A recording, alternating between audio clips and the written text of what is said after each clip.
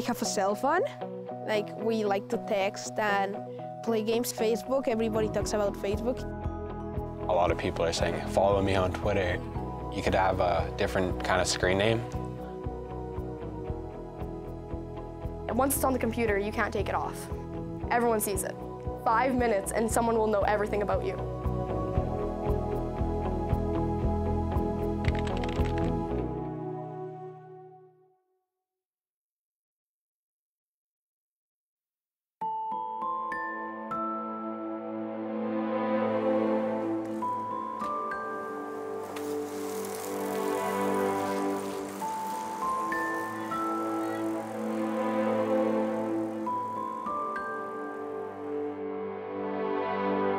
I'm going to a new school, yeah. I don't know if I'm excited or nervous, actually. I want to go, but I don't want to go at the same time. Yeah. I think it's going to be difficult for me, but I'm not sure. My name's Carlos.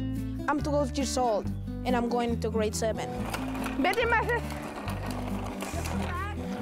I don't know, they see it like, you see it in movies that they're going to bully you because something and something. And my mom told me, you're going to get bullied if you look like a new kid that don't know what to do. But if you look like you know what you're going to do and why you're here, they're going to think you are strong even if you're not. They're not going to bully you. I'm actually very excited because it will be my first year. I'm in new high school. My name is Brooke. I'm 15. I'm going into grade 10. I am nervous about a few things, but not really because I know I have a few great friends that I will be meeting up with back there, so it's not like I'm going to be going in all alone. High school is what decides what you're going to be, how successful you're going to be. It's a whole lot of pressure for 3 years of your life, you know. My name is Darian. I'm 16 and I'm going into grade 11. This is my 35th year with the district, and I started out as a teaching assistant and then got my certification, and I've been a teacher since 1985. My name is Debbie Johnston. I'm a mother, a teacher, and an advocate. I've been to 9 schools and last forever, and it just, I don't know. Everything just seems easier to me if I join a new school. So I asked her to go to a movie. Who? Mikayla. I guess how I got her number was through Facebook. I messaged her, and then we've been texting for 2-3 weeks almost. Facebook is like the starter point for all relationships. Nowadays. It's not real till it's Facebook official. Not many people have Facebook in Mexico, but when I came here, I wanted a Facebook because all my friends, wow, they have Facebook, they have Twitter, and it's fun to chat with my friends, yeah.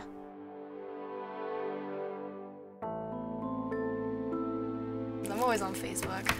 It's always something new I have to learn. 'Cause it's just on my phone, right? So it's I'll get a message and I'll just open up Facebook and there it is. The teachers at my school are actually trying to calm down the cell phone use and stuff like that, but we still use them in class. It's not really going to stop the teenagers nowadays from texting their friends when they're supposed to be doing classwork. There is so much information and entertainment out there now in the cloud, online. It's really part of young people's reality. They don't separate their on and offline realities. My name is Professor Shaheen Sharif. I'm an associate professor at McGill University. I always had an interest in the intersection of law and education. And so when I came to McGill, it was almost an automatic extension to look at cyberbullying. In the school context, in terms of the way we view traditional bullying, there's always an intent to harm. It's relentless and persistent, and there's a power imbalance. A lot of bullying is homophobic, it's sexist, it's racist, it's directed to kids who are overweight or have disabilities, or even gifted kids are targeted. Cyberbullying is different in that perpetrators can hide behind screen names. You know, they don't see the person face to face, and so it's easier to harm them. We're spreading unfair rumors about people or modifying photographs and distributing them. And the worst is, of course, spreading photographs of assault or beatings all over the internet. I got cyberbullied by a friend that I hadn't seen like in 3 years. I was just chatting in Yahoo chat. He told me like, you have a friend who wants to chat with you. Like, okay. He started to call my mom like names and my brother stupid. And he just started to tell me things about me and I don't even know why. You make me feel like, I don't know, make me feel like I was nothing, like, make me feel like a loser. There are many, many factors that will cause people to engage in this kind of bullying. There might be neglect at home. There might be socioeconomic issues. There might be mental health issues. They may be rejected by teachers or ignored by teachers. Every situation is different. Pre-adolescence, adolescence, early teens is when the majority of this kind of behavior takes place. And that is because they're becoming much more socially aware, social relationships, and they're starting to define boundaries. I found out about a site a little while ago. It's called thedirty.com. 2 of my best friends are on that site. They posted 3 different pictures of her, and it's like, people like started shit about her, so it's like they just found it right to go and just start posting it online where everyone can see and everyone's just gonna start talking about it. It says like, if you guys ever see this girl run, this chick is freaking nasty. She steals and she's a dirty liar. She deserves to be on more than one of these. It's just kind of sick how some people twist things just to have something to talk about this week. I've been in her shoes. I know how it feels to have people talking about you. Government says that like they're trying to stop online bullying and all this stuff. Well, then how do they let sites like that just pass? How do they let things like that just, nothing happen with them? They just let it go. It's like if they're gonna stop stuff like that, they have to stop from the root, from the base of it. And you know what? Those sites are starting it. I'd love to be a part of making this kind of stuff stop. It's kind of an interesting phenomenon that strangers want to demean people they've never met. But it all becomes part of this sort of a sense of social belonging. Kids who are growing up immersed in digital media are not really differentiating between joking and teasing and crossing the line to criminal harassment. In many cases, young people have testified in court that it's not the person they're targeting that they're really even thinking about.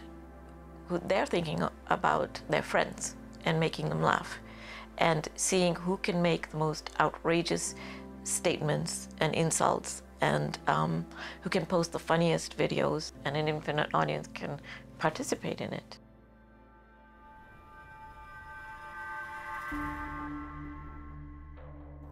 Six months ago, I got into a fight, go to somebody's backyard. We didn't even know the people, we just knew that they were gone. And it was just to see who could kick the shit out of the other person. They had the video, and it's just like me being cocky. I was like, come on, you know, bitch, whatever, and I was looking away, and boom. I got knocked out, needless to say, and I was out for like 10 minutes. It went on YouTube, and it went on Facebook, and everybody had it on their phone. It went all over to different schools. I'm pretty sure even the gym teachers seen it. They didn't even report it.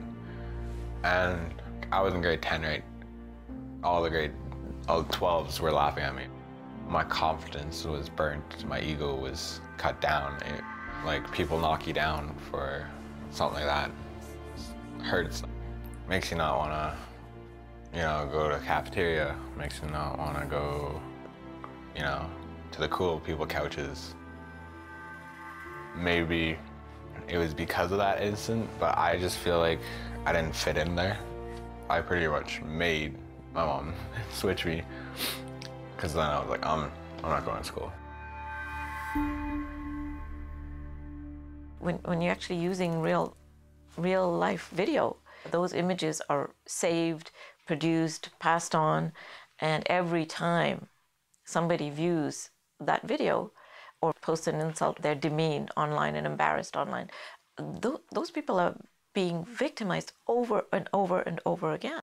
It's devastating for a young person, especially teenagers in that adolescent period where they're establishing friendships. Friends are everything at the time. You know, that's their reputation is the most important thing in their lives. That's why so many adolescents commit suicide from bullying. Jeff was a real computer geek, and he was a whiz at programming and everything. The boy, Robert, who eventually came to bully Jeff, was something of a serial bully. But he'd never taken on Jeff because Jeff was much bigger and stronger physically, and he was also very popular. He and a couple of his friends made their own video game. Jeff developed the game, and he shared the password. And then he sent it out to all his friends, his cousins, his grandparents. Everybody had Jeff's game so they could play it and give him feedback. And one of the kids that had the password shared it with Robert. Jeff had worked about 14 months on the game, and Robert went in and signed on. He just deleted it. He set up the site to cyberbully Jeff. He put up Jeff's school picture with the picture of the crypt keeper, and he said, "Isn't this the ugliest thing you've ever seen?" and sent it out to everybody. He kept a running journal, like we call it blogging now, of what he'd done to Jeff, whether they'd throw gum in his hair or whether they'd walk behind him and called him faggot. They made fun of the way he talked.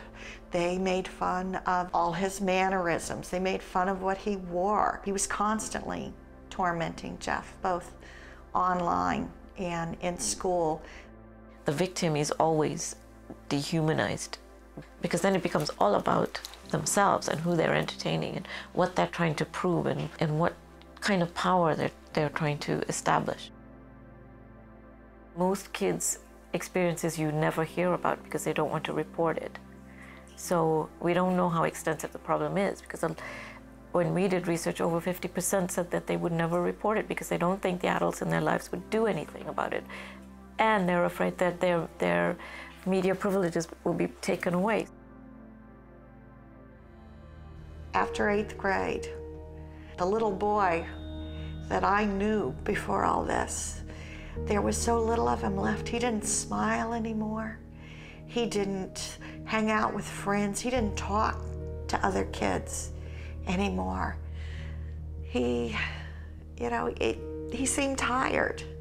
I worried he was coming down with something. He just kind of got quiet and to himself, and he was online emailing with friends. I brushed that long hair out of his eyes and kissed him goodnight. The next morning, woke up, and when we opened the door and didn't see him in the room, we turned and looked the other way into his closet. And Jeff had tied the strap from his book bag around his neck and hung himself from the door to his closet. And he was already gone.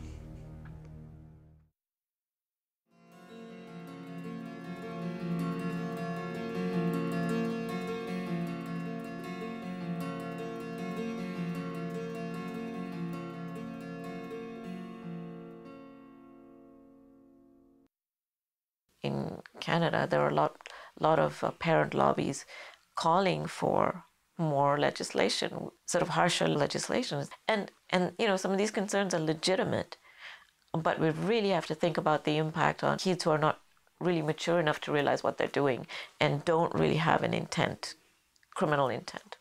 We have enough laws existing or legal frameworks existing to deal with these issues. We don't need new legislation for cyberspace. And these kids are not going to learn more if they're thrown out of school and sitting in jails. They just want to be heard. So if we're able to harness that need to be heard, we can mobilize social networking among young people, and especially the bystanders, to turn this around in positive ways and get them to stand up for those who are being victimized and help them think through the kinds of ethical choices and legal choices they're making, and the legal risks that they run when they engage in this kind of behavior.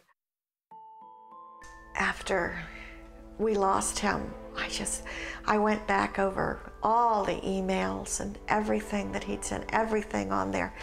I told the detectives that if there was a note, it would be on his computer. If there were clues, if there were proof of what had been going on, because I told them right from the beginning that it was the bullying and the cyberbullying. In the 3 years that it had been going on, not one person had ever come forward to tell an adult. If they had, we could have done something to stop it. It would no longer have been Jeff's word against Robert's. There would have been a witness. It's not just a matter of educating teachers or parents. It's a matter of educating our legislators, and the people who make judicial decisions, the lawyers, as well as law enforcement. The police really need to be sensitized to some of these issues. These are just wristbands that I got for my public speaking at the junior highs. It says "Stand Up and Stop Bullying" on the front. I'm speaking to the grades 6, 7, 8, and 9 for National Bullying Awareness Week. I actually talked to a counselor about it at my school, and then one of the counselors from one of the other schools in my district asked me to come and speak to them about it. In some way, shape, or form, you have been bullied. Someone's walked down the hallway and just made a rude comment. That is bullying. Someone's posted a rude status or liked a status that was just harmful to someone else. That is bullying. You're actually hearing it from a grade 10 student who has gone through it, that it needs to end. But it has to be you guys that stop it. It has to be you guys that stick up for each other. If you ever need someone to talk to, you can go talk to your counselor, you can talk to your teachers, you can talk to your parents. I talked to my parents. They told me, if there's somebody who's gonna bully you or has bullied you, just talk to us. It's good to talk to us because, well, we can talk to their parents and know what's happening, and we can talk and we can help you so you don't feel bad. The focus needs to be on attitudes that adults are modeling. Trust and respect. Those are responsibilities of educators and parents to foster, as well as of communities in general.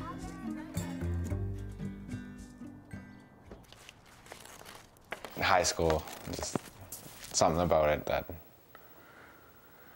it's kind of scary, but then again, it's even tougher transition going to a new school 2nd year in a row.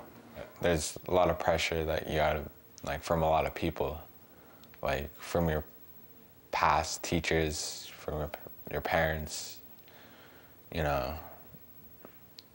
a lot of pressure, especially when they see you as having so much potential or had so much potential. I bet you I could have done a little bit better if I got to a better start. Kids need to develop a sense of empathy towards everyone they interact with. You've got to find a connection for them, to make it real for them, to humanize it for them. It's about bringing humanity back into it. Whoever you're picking on, remember, it could be your sister, it could be your mother, it could be someone you love. Nobody ever doubted that Jeff would change the world, and we really feel like in some small way that he has. It really changed everyone involved, because the kids, I had so many of them tell me, never again will I keep my mouth shut. I won't let this ever happen. The presentations in the schools has helped me open up and kind of get over what I've been through. But it's I hope that it also has helped some other people get over what they've been through, because it was pretty bad. it's gotten easier because it's like I've started talking to people who I would have never expected me to start talking to. I've become more of a stronger, confident person about who I am, what I believe in, and what I want to do with my life. In chatting networks like Facebook, don't be friends with people you don't know. They can just bully you anytime because they're not actually your friends. They're just ignorant people who doesn't have anything more to do. If I see my friends getting bullied online, I will start chatting with them and tell them just to don't pay attention with them and to delete that guy who's like bullying them. I have lots of dreams and like, I know how to get there. I have no doubt in myself. Kids will be mean and that you shouldn't listen to what people say because, you know, they're just often looking for a scapegoat or somebody to blame something on because something went wrong in their own lives. So.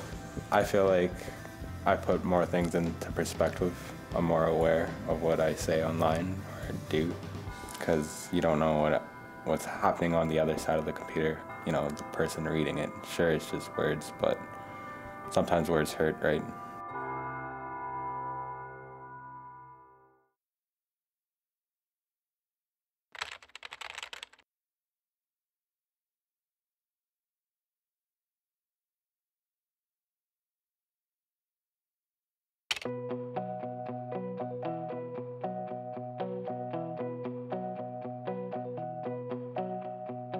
Stop.